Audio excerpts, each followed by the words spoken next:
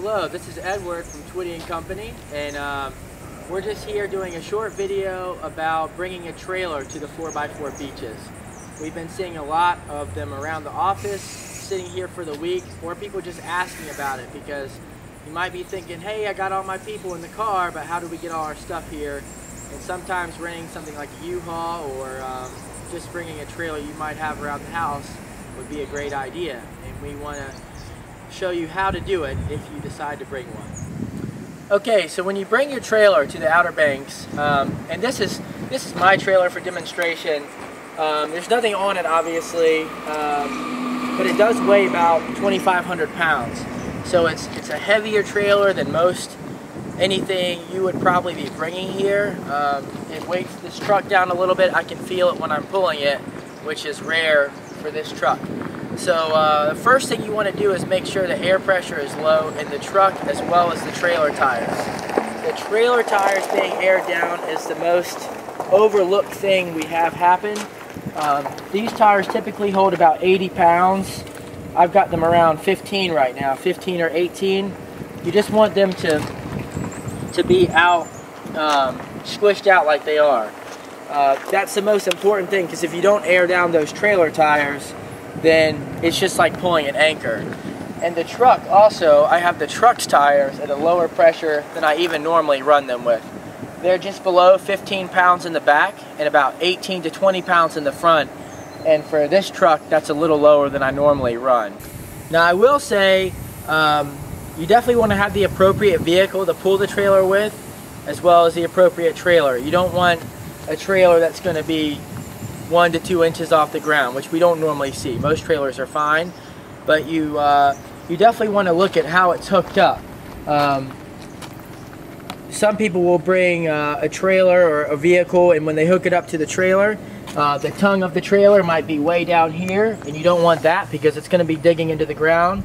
Or they might have their hitch way up too high to where the back of the trailer is going to drag the ground. So you want to bring an appropriate vehicle. I would rather see people bring a full-size truck, like you know, an F-150, a Chevy Silverado, a Expedition, Tahoe, vehicles like that. But you can bring a vehicle like an Explorer, but you don't want too much trailer for your vehicle. But that's the same thing on the road as well as the beach. You don't want to be pulling too much trailer from wherever you're coming from either. So just that's my caution to you. Make sure you bring the appropriate vehicle to pull the appropriate trailer. So the reason, one of the reasons I wanted to do this video today is, I don't know if you can tell from us going up and down, but we're going about 8 miles an hour, and I can't go very much faster because the beach is so rough today. Just got deep tracks, just up and down. So it's about as bad as a beach as you would have pulling a trailer. And you know, it's driving fine. I am in 4-wheel drive. I don't think I would have to be right now. In fact, I'll take it out just for fun. But yeah, the truck's driving fine. I actually don't really feel the trailer much except when I'm hitting these bumps. And everything's cruising along good.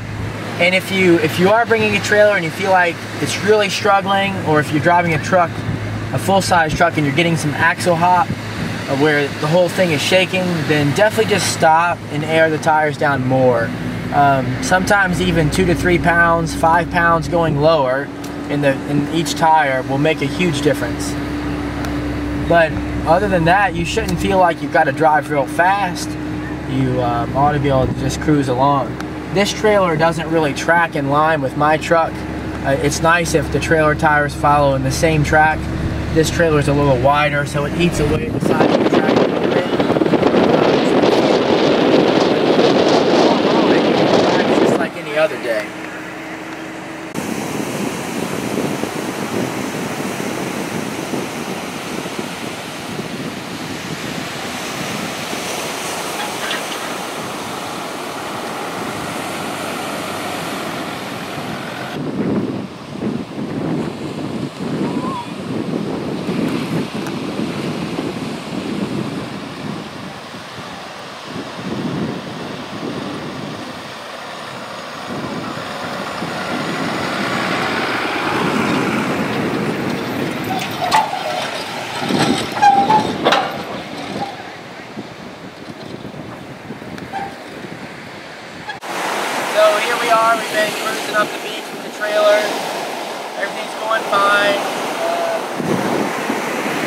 You know, like I said earlier, this trailer is probably bigger than anything anyone would bring. It's 20 feet long, and it's got a 16,000 pound capacity, so I don't think anyone's ready for anything quite this big, but you know, what we typically see is something like an Explorer or a Tahoe pulling a U-Haul, and it's the same principle. You air the full vehicle down to 15 pounds, you air the trailer down to 15 pounds.